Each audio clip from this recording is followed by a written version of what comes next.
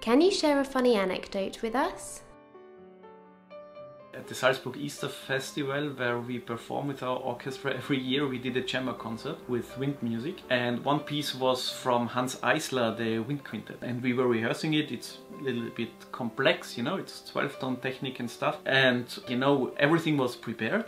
We did the general rehearsal, we played it through, and then I took the score from the bassoon player and I opened the score, and there was written Clarinet in A, and I looked to my clarinet and I used during all the rehearsals the B-flat clarinet, and actually we found out the piece is not so disharmonic as we thought. And so I mean, okay, I did this and I said, okay, come on guys, I'm so sorry, okay, I feel bad, but please tomorrow when we are on stage, please don't laugh. And everybody said, yeah, okay, we won't laugh. And then we started with the piece, and of course the bassoon player started to laugh.